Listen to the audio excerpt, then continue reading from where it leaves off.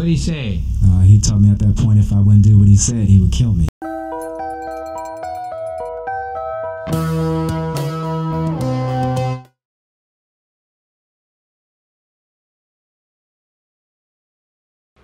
Tracy Edwards was the final victim of serial killer Jeffrey Dahmer.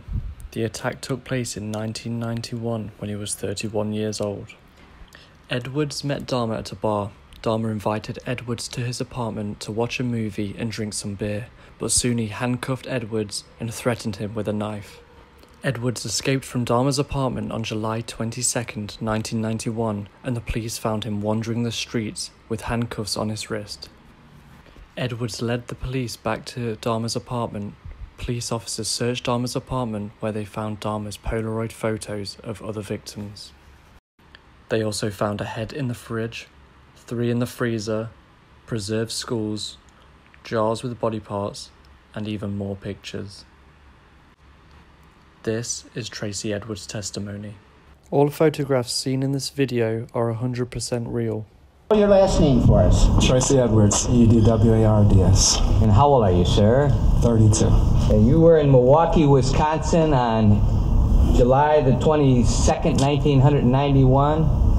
Yes. And at or about that time, on that late afternoon, did you have occasion to see a person that you knew at that time or subsequently learned was a fellow by the name of Jeffrey Dahmer? Yes. Sir, would you indicate where Mr. Dahmer is seated in the courtroom? It's over there. Right in the middle between my 2 associates? Yeah. Is that right? That's right. So that you know, Mr. Edwards, your name is known to the jury because there has been testimony concerning what happened to you and at the apartment of Mr. Dahmer. Do you understand? Sure. Yeah. Okay? Okay. Did you know Mr. Dahmer by name prior to that date? I've seen him a couple of times before then. I didn't know his name personally. All right. Did you ever talk to him before that date? Speaking to him, saying hello as he passed by. Yeah. Just casual, friendly? Casual, yeah, friendly. Hellos? Hellos, yeah. Were you with somebody or were you alone? A couple of her friends, yeah. Okay, so the record is absolutely clear. You are not a homosexual, are you? No, not at all. Okay. So you were with a couple of your buddies, were you? That's correct. And what were you doing? We was drinking beer, just talking, hanging out, you know. About 6 o'clock at night, was this? Yeah, about 6:15, whatever. Did you have occasion then to see Mr. Dahmer? Yeah, he approached us eventually and started talking to us. Yeah. Were you 3 black males? Yeah, one white, 2 black male. Okay. So you're friends? Yeah, my best friend was white, yeah. When he came up and started talking to you, what is it that Mr. Dahmer said to you? He said he was just in the city from Chicago. He was taking care of her sick grandmother, I believe, in West Allis. He said he was a professional photographer. He usually pays people for pictures and stuff like that if anybody was interested in making money at that time. Did he describe the kind of pictures that you were going to be posing for if you chose to take him up on the offer? He said nude. Nude. Right. After he said that to you, what did you and your friends do? They were just talking, discussing it, you know, seeing what was going on, yeah. And what did you end up doing? Did you remain at Grand Avenue or did you go somewhere else? We proceeded from there. He said he was going to buy all those guys beer, rum, and coke, you know, watch videos or something like that. Rum and coke, did you say? Yeah, we went to the liquor store on Wisconsin Avenue, 7th and Wisconsin Avenue. So you walked from Grand Avenue down to 7th and Wisconsin? Yeah, up, so to speak. Yeah. At that Between time, 5th and 6th, 7th, something like that. Okay. I'm not really sure. The general area of 6th Right. or 7th in Wisconsin. Right. Was it going to be the 3 of you and Mr. Dahmer were going to stay together, or was it agreed upon that one or others of you were going to go with Mr. Dahmer, or was there no agreement? They were going to meet up with us eventually later on that evening. Yeah. Meet up with who? Jeffrey at his apartment, but he gave them the wrong address at that time. Did anyone go into a liquor store and buy anything? Mr. Dahmer brought liquor.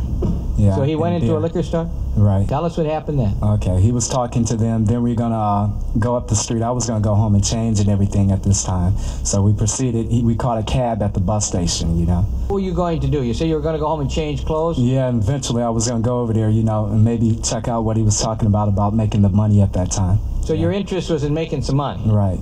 Did he tell you how much you would be paid if you did pose for him? He said $100 for.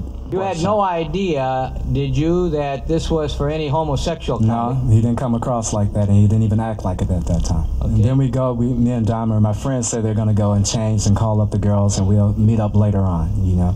Was there an address given as to where you were going? He gave them some address that wasn't correct. You know. You later found that out? Right, from my friends. It was me and Mr. Dahmer in the cab, you know, leaving. You met up at about 6:15. 6 o'clock, 6:15. What time is it now, at this time?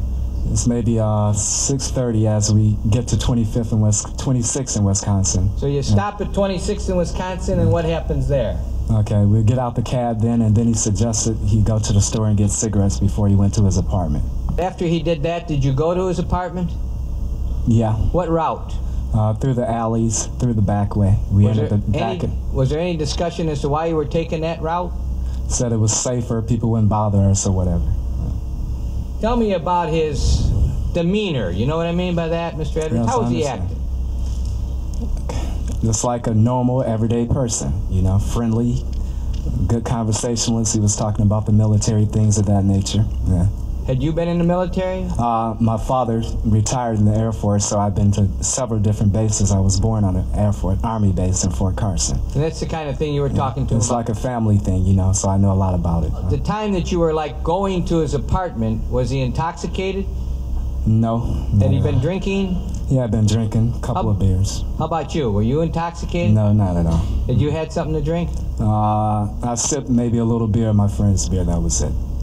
Tell us what happens when you get up to the apartment. Tell us what you observed, what your senses told you. Okay, first of all, it seemed like a normal apartment. When we got inside, he turned off burglar alarms. I asked him why. First, it was a foul odor, okay? Tell us about that. What kind of an odor It was just like an odor. I didn't quite know what it was. You know, he told me a sewer pipe had broke and management would take care of it.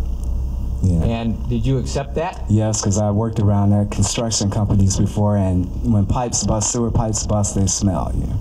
Okay. So I brought that. He turned off something. What did he turn off? Alarms. Did you ask him about that? Yeah, and he said the part of the neighborhood he was in, he was protecting his property, things like that, cameras, VCRs, TVs, things of that nature. Did you accept that? Yes, I did. Tell the jury what the apartment was like. It was like normal, pretty decent apartment, had nice things in it. You know, it had certain boxes sitting on the front, neurotic acid boxes. I asked him about it. He said he cleaned bricks with those, you know, which you can use that type of acid to clean bricks, so I brought that also. I'm sorry, I didn't understand what you just said. You asked him about some boxes? Yeah, that were laying in the front living room floor. And what did he tell you about those? That he cleaned brick with the neurotic acid. Okay. What was the living room? What did you see in there? The boxes you told us about? The boxes is a couch. There's a fish tank there also. A black lamp. Yeah, there was a little table-like on the left side. Could you see a refrigerator? Yeah, I could see the refrigerator on my left. Was it close to the living room? Yeah, maybe 8 feet from the living room. And so it was just off the living room? Right. Now, did you stay in that room, or did you go to another room right away? We stayed in that room for a while. Now, you're fully clothed. Yes. Okay, and you're sitting on a couch. Right. And he talks to you about this posing, and you weren't sure you're going to do it. Right. How much had you been offered to do the posing? $100. Okay. And when he brings you the beer, he brings you rum and Coke? Yeah, he brings the beer first, and then he brings the rum and Coke. How big of a glass? Maybe that big. Yeah. About 4 inches high? About 4 inches, yeah, 3.5, something like that. Did you ever taste it? Yeah, I took a few sips. Was it strong, weak, medium, or just about right? I'm not a big liquor drinker, so it didn't taste that good to me. Didn't taste good to you? You don't know if it was strong or not? Strong or not, no, because I'm like... What did Mr. Dahmer do? Did he likewise have a drink?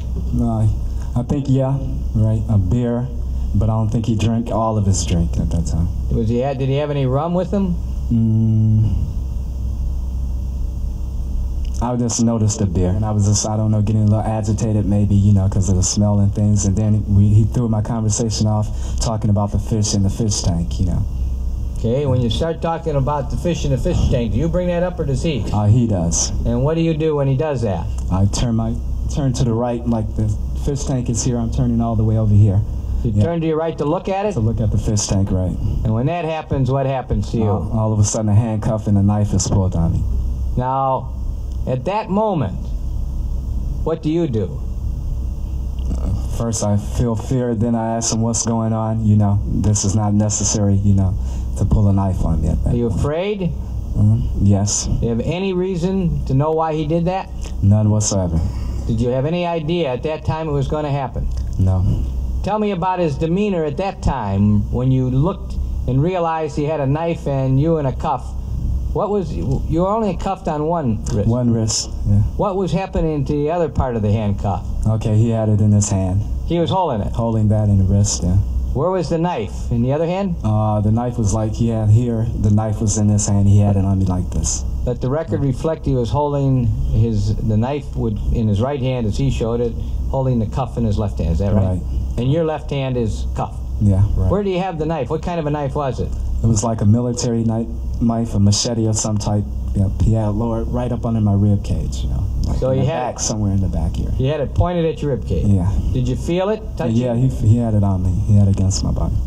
What happened? What was going through your mind the moment that happened when you realized you had a knife at your side and a handcuff on your hand? What did you think?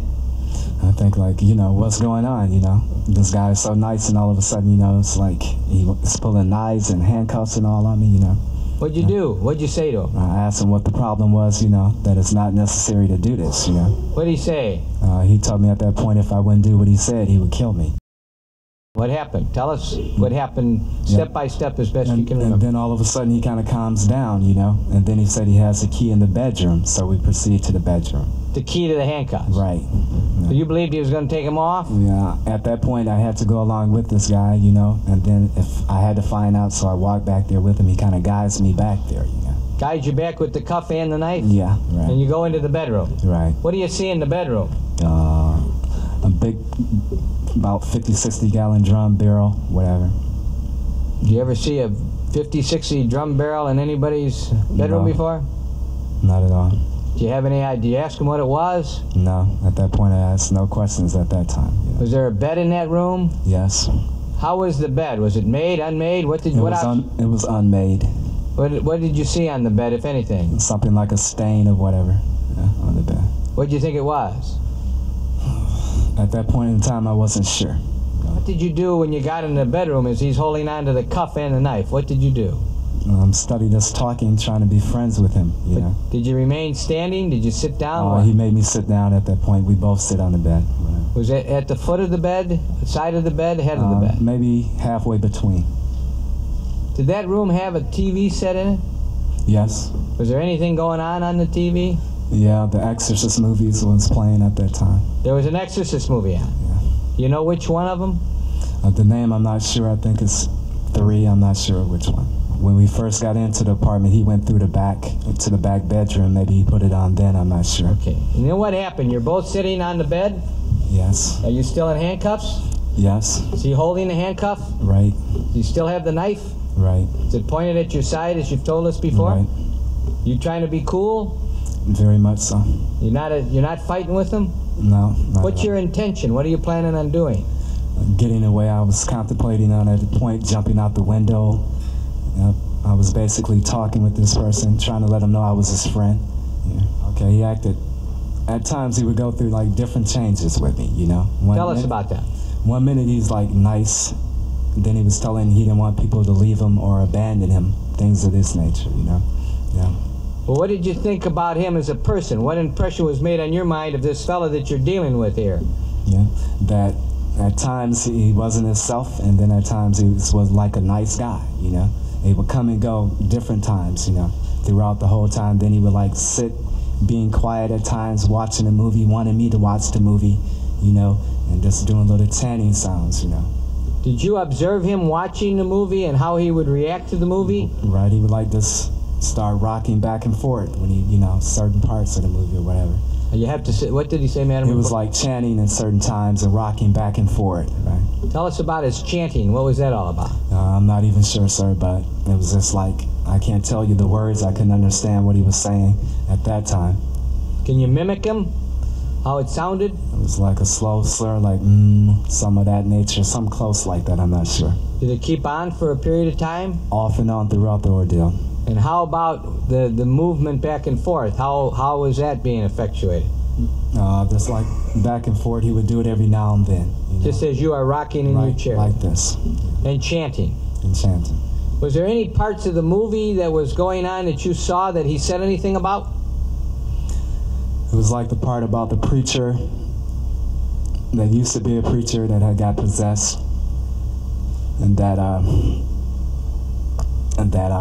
it would seem like he was like interested in that part. That part had his attention more than anything. You know? Well, tell us about what you mean by that. What impressions were made upon your mind when this was going on as to had his attention? How did he appear to you?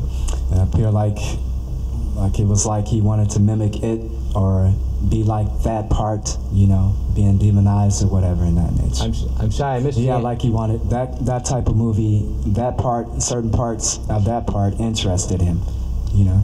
It was like he changed with it at times. Then he would get more aggressive, try to get me to handcuff myself, both hands, and he's told me it made him feel more dominant at that time. Okay, did you and he move off of the bed at any time? Yes, he wanted me to lay flat down, stomach down on the floor at that time. Did you at any time go to the bathroom, use the washroom, prior to the time that he asked you to lay down on the floor? No. All right, tell us what happened how did that happen that he told you to lay down on the floor? No, he told me to lay down, face down, put both of my hands behind my back, because he changed again at that point, like he got more aggressive at that time. Okay, now, but tell us, did he still have the knife out? Yes, he still had the knife. And what did you do? Okay, I kind of like laid on my sides. For some reason, I guess God told me not to lay flat down or let this person handcuff me, so I didn't. So you were trying to stop that from happening, but you got down on the floor. Right. What did he do? He kind of laid across me, put his head across my chest at that point. And what was he doing with his head? Pardon me? What did it appear to you he was doing with his head? What was he trying to do? Like he was listening to my heart, because at a point he told me he was going to eat my heart at that point. He said he was going to eat your heart? Yes, that's correct. Did he still have the knife? Yeah. Where was the knife pointed? When I was on the floor, he had it pointed at my groin area at that time. One knife? He had several, and then he slid one. I managed to slide one underneath the bed. And I guess during a point of time through an ordeal, he didn't know where the knife was, so I didn't know if he felt that was a threat or not. So he still had a knife, you're on the floor. How long does he lay on top of you trying to hear your heart as you've described it? Maybe a minute and a half. And then what did you do then? I knew something was about to happen, so I suggested that I go to the bathroom. I had to use the bathroom at that time. And what did he do? He kind of guided me to the bathroom. So when you say he guided you, still had hold of your handcuff? Yes. And you went to the bathroom? Right. Did you urinate? Yeah. Were you able to utilize your own zipper, or did he touch you at all? Touched me in no way. Didn't attempt to look. He just held me in back. You know. So in other words, he didn't try to look at what your penis looked like or anything? Not at all. So after urinating, did you think that you were going to be the victim of... Did he ask to engage in any homosexual acts with you? None whatsoever. Okay, so now you leave the bathroom and what happens? Okay, then we go back into the bedroom. You know. It was like different time spans. We were talking about him losing his job. Then he would come to the person that I was first with, you know. And then at certain points he would change. You know, at first he was telling me about how people didn't care for him and things of this nature. And I was trying to comfort him, letting him know that I was a friend, you know, that I wasn't going to try to run away from him or nothing like that. So you were being cool?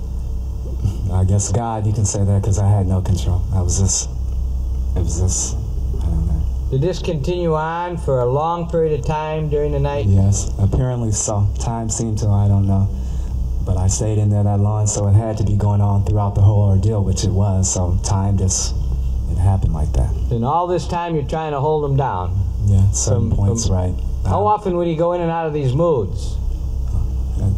Sorry, at the time spans I couldn't really tell you, but like he would I guess if you want to put it together in time, every 30 minutes, 20 minutes, something like that, you know. And then he would have moods of being just silent, you know. And I wouldn't say anything, try to provoke him or say the wrong thing. I would be silent with him.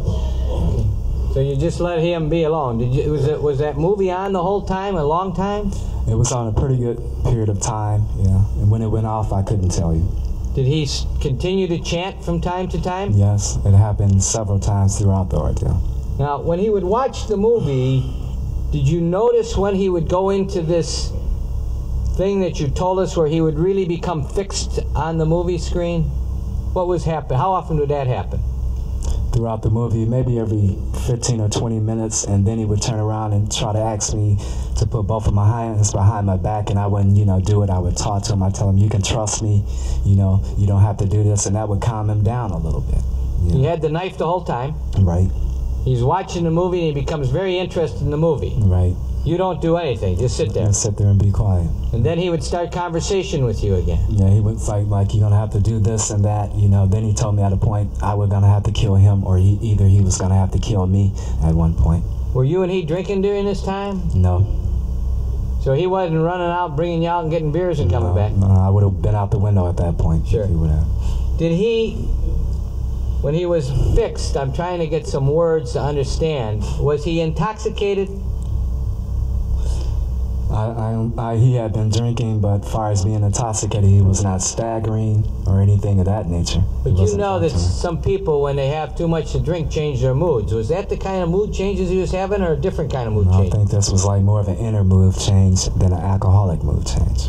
What kind of mood? It's like inner mood? Yeah, person change, not alcohol change. What did you think about this guy? What was going through your mind as to who you were sitting next to, who was doing all these things? A bizarre individual, someone that was very confused at this time. Now, there came a time when you went to the washroom again? Right, I suggested, because he had started getting aggressive a little bit again. I suggested go to the bathroom. He let me stay in there by myself while he stayed outside the door at that time. And what happened then? And then I told him, I was contemplating, I was asking God, shall I make my move now? And I was going to just jump out the window. But when I got out, for some reason, I asked, could I have another beer? Yeah. And what did he do? And he reaches over, he guides me over and reaches in and get a beer. He still got you on the cuff? Yeah. And then he tells me, I told him I want to sit in the front because it's an air conditioner. And I was just going to try to jump out the window or go for the door or whatever. And because the back bedroom didn't have an air conditioner, only in the front. So I suggested we sit on the couch. I had unbuttoned my shirt to try to make him feel more at ease. And then I just sat on the couch and he just started going out of himself again. Yeah. Going out of himself? Yeah, he was paying me no attention at that time. Like he wasn't there? He started the chanting again and it's just sitting there, And then I just, for some reason, I said, well, I need to go to the bathroom again, and he didn't follow me at that point. So I reached up, I got up, and then I hit him, and I ran out. So you hit him? Right. Did you have any other belongings there? Yeah, I have my bag right there at the end of the couch. I sit in exactly the same place I sit when I went in there. So when you got up, he let go of your cuff to let you go to the bathroom again? He just let me stay there. I was going to go for the window. At that point, he didn't even have the cuff. It's like I wasn't even there anymore.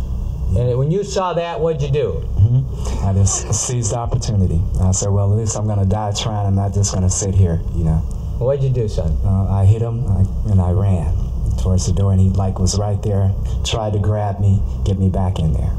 And what happened? Then I made it outside. So he wasn't able to bring you back in? Bring me back in there, no. He tried? He tried.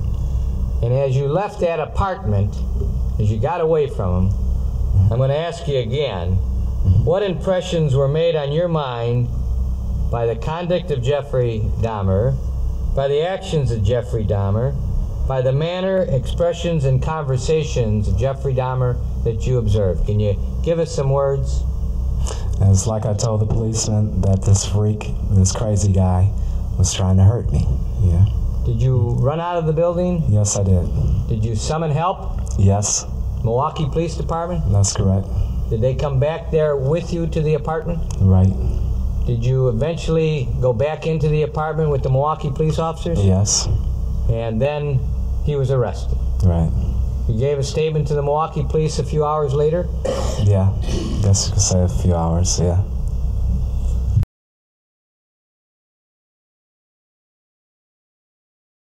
In 2011, almost 20 years to the day that Dahmer was arrested, Tracy was charged with homicide and then pled guilty to a reduced charge of aiding a felon. His former defense attorney says his life was negatively impacted as a result of Dahmer's attack. He was never able to put the pieces back together in his life.